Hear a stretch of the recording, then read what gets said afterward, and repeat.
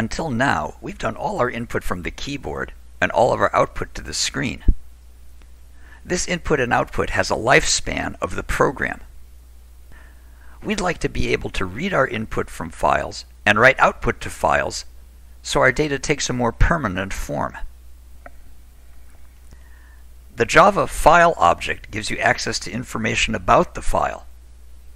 If you want the contents, there are other classes that you use to do that.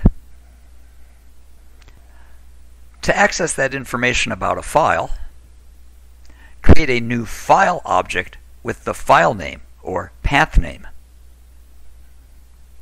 There are two kinds of path names, absolute and relative. An absolute path name on Windows includes the drive name and is often written with backslashes. When you open a file using backslashes, you must use two backslashes in a row because backslash is the escape character for strings. You can use a forward slash as your directory separator if you prefer. Java will automatically fix it to do the right thing on Windows. However, it's better not to use absolute path names. If someone on Macintosh or Linux wants to use your program, it will fail because neither of those operating systems has letter-named hard disk drives. Instead, use relative path names that describe where a file is in relation to the directory where you have your Java source and class files. In this example, the states.csv file is in the same directory as the class file, so all we need to specify is the file name.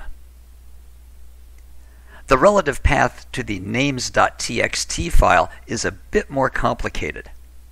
See the link in the video description for a lengthier discussion of relative path names.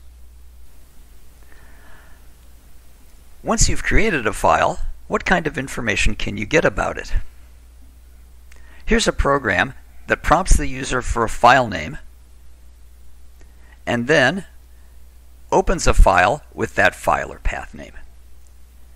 It then tells you if the file exists or not. This is the best way to find out if the user has entered a valid file name. You can find out if the file is a directory or a plain file. File.length gives you the size of the file in bytes. You can find out if you have permission to read the file or write information to the file. Did you use an absolute path name when creating this file? Is it a hidden file? When was it last modified? And what is its true absolute path name? Although you should avoid absolute paths, there will come a time when you need one, so you need to know how to get it. The file class also has methods to create directories, delete files, and rename files, but we won't go into those here. Let's run the program and try it on a few files. First, let's try something called nosuchfile.txt. It doesn't exist, so we're going to get a lot of false and 0 bytes. You'll notice on my full path name that I don't have a C drive. That's because I'm running on Linux instead of Windows. Let's try a file that does exist. States2019.csv. It exists.